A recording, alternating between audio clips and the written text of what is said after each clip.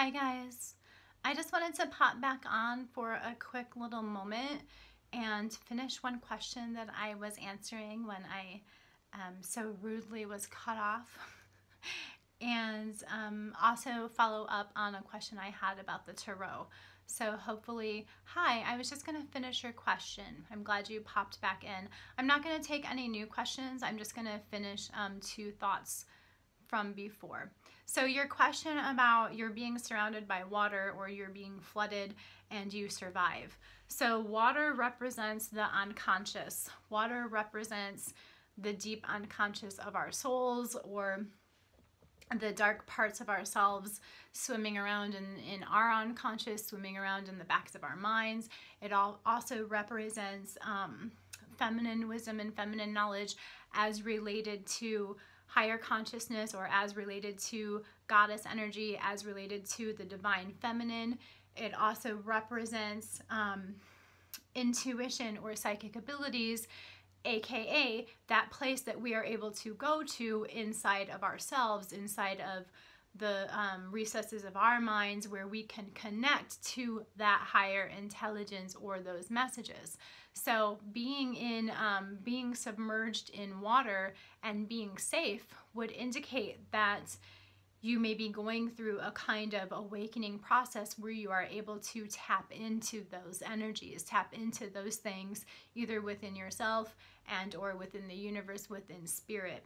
It may represent a kind of awakening or a kind of deepening of yourself, as well as being very literal in the fact that it's telling you messages are available to you. You're surrounded by this. You're surrounded by this energy. You're surrounded by your subconscious, and these messages, these things are available to you.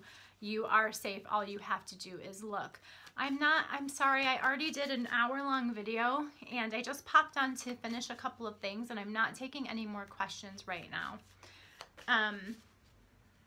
Kathleen, I did also want to say, you know, maybe to review what I said about dreams in my past video, because, meaning the one I just finished, because it is very, very personal to you.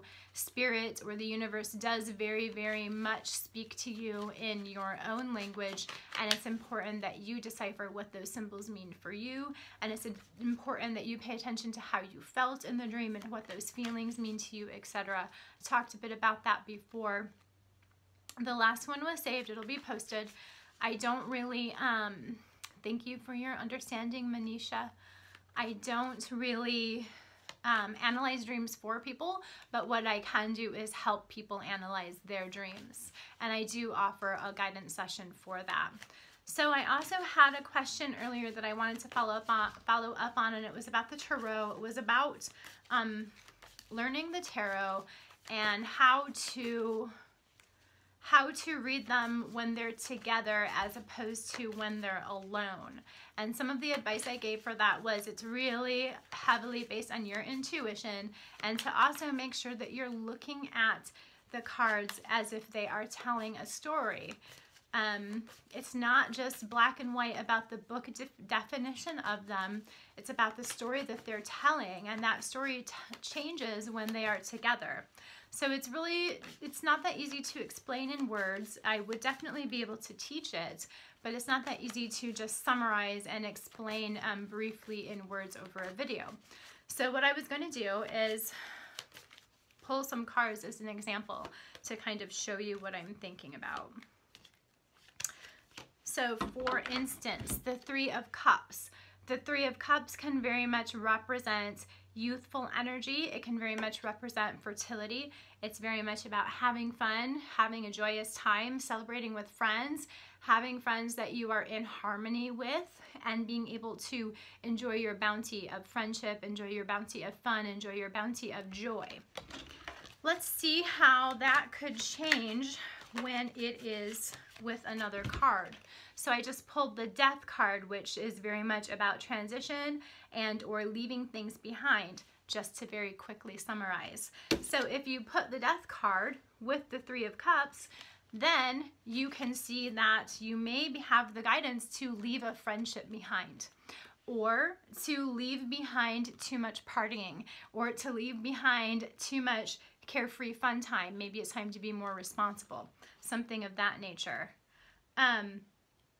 Let's see if I can have some other examples here.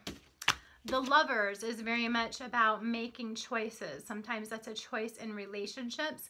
Sometimes it's another kind of choice. Sometimes it's about integrating the different facets of ourselves within ourselves, or integrating the different dichotomies in our outward life with each other. It's about making a choice to find balance.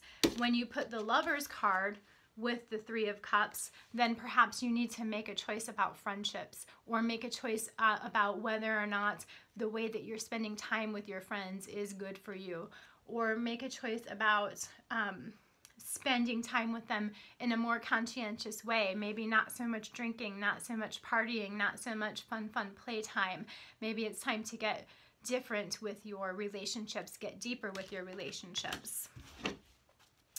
I will find a couple more examples and then I'm going to get off of here. And I don't want to give it too much attention, but I don't appreciate the sexual harassment or whatever is going on there. Okay, let's see. The Two of Cups is very much about a partnership. It can be about a relationship, such as a romantic relationship. It doesn't have to be. It can be about a partnership at work, or a good friend, somebody that you work really well together with. Maybe you're working on a project with them, something of that nature. It really depends on the card that is surrounding it. It's not just cut and dry. So, for instance, if the Two of Cups was surrounded by a bunch of Pentacles cards, then it would probably be about somebody that you're in a work relationship with, someone you're in a partnership, a work partnership with, somebody that you're on a team with at work, someone you need to team up with at work, something of that nature.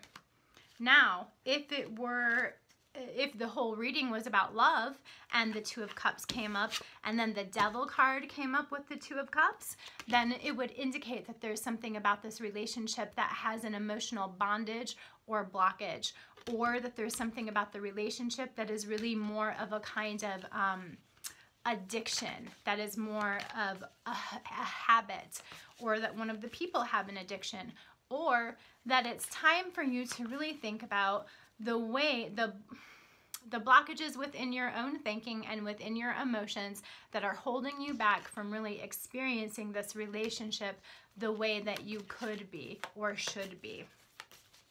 So those are some examples of how the meanings of the tarot cards change when they are in conjunction with each other.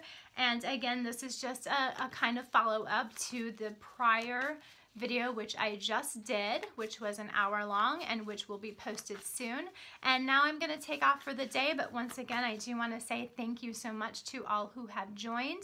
I really appreciate chatting with you. I really appreciate all of your interesting questions, and I really love doing these live spirit chats. So I hope to see you again next Sunday at 3 p.m. Central Standard Time. Thanks so much. Have a good evening.